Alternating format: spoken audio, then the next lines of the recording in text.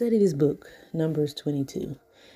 And I actually want to title this one as Conversations with a Fool.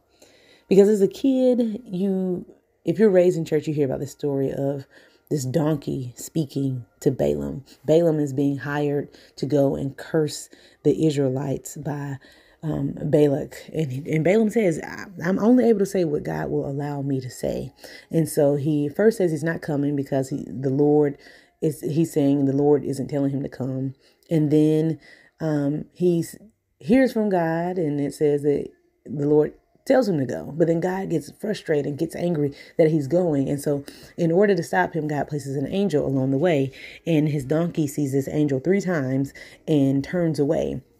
And each time Balaam beats his donkey. And so the word says that God allows the donkey to speak.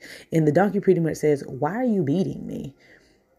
And Balaam is like, "Because you're really making it difficult for me. Like, you smashed my foot. You're being ridiculous. If I could, I would kill you right now." And the donkey says, "But am I not the same donkey you always ride? Like, is this how I normally behave? Obviously, I'm seeing something, you know?" And so the angel of the Lord is there, and Balaam sees him. And then the angel says, "You know what? I would have spared the donkey before I would have spared your life, because you're still going against what God is saying not to do. Like, God is clearly sending me to stop you from going, and you're still trying to push and go. And the donkey has had enough sense, enough discernment to see me, and you haven't." And so the older I got and read this story or this account, I always found it interesting that Balaam is having this conversation with the donkey. Like, a donkey is talking and Balaam is engaging in a conversation with it. And so the reason I titled this one is because typically the donkey is supposed to not be the brightest animal.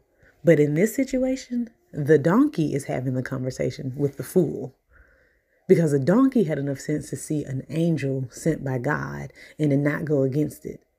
And Balaam was the fool who was pushing against what God was trying to stop. Conversations with a Fool. Study this book.